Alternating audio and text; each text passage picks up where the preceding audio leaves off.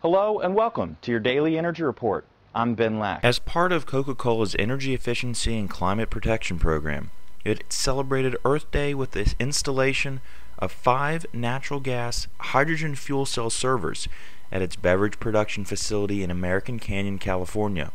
Bloom Energy has developed this new technology, and the company has deployed stationary fuel cells that provide electricity at facilities in Elmsford, New York, East Hartford, Connecticut, and Dinuba, California. Zotos International, a hair care manufacturer, has completed its 3.3 megawatt on-site wind project, which powers its 670,000 square foot manufacturing plant in Geneva, Switzerland.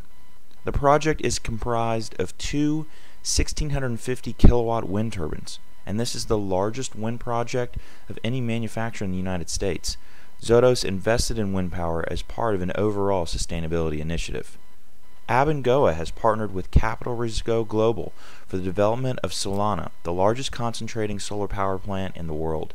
The plant is currently being built by Abengoa in Arizona with an expected production capacity of 280 megawatts. It will be the first solar plant in the United States with the ability to store energy. And finally, the Long Island Power Authority is a leader in renewable energy in New York, the Eastern region, and the nation. To showcase this, LIPA, along with its customers, solar industry professionals, and enviro leaders, celebrated Earth Day with a number of solar accomplishments, milestones, and new initiatives. The installation of Long Island's 5,000th solar roof and the launch of LIPA's Clean Solar Initiative were announced on Earth Day. That's your Daily Energy Report. To learn about these stories and more, please visit us at dailyenergyreport.com, and also make sure to check out our podcast on iTunes.